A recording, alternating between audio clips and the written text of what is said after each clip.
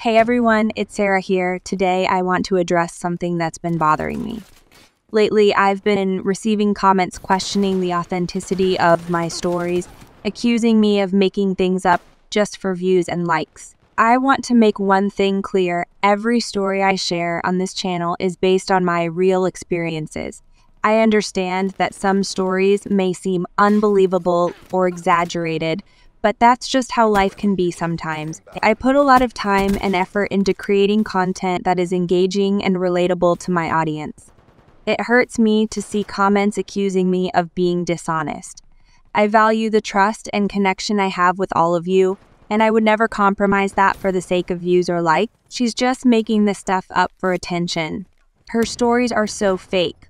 Why do people believe her? I want to say to those who doubt me, I stand by every word I say. These stories are my own, and they come from a place of honesty and vulnerability. I invite anyone who doubts the authenticity of my stories to reach out to me personally.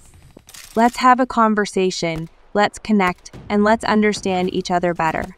Thank you to those who have always supported me and believed in my journey. Your trust means everything to me. So, that's all I wanted to say today.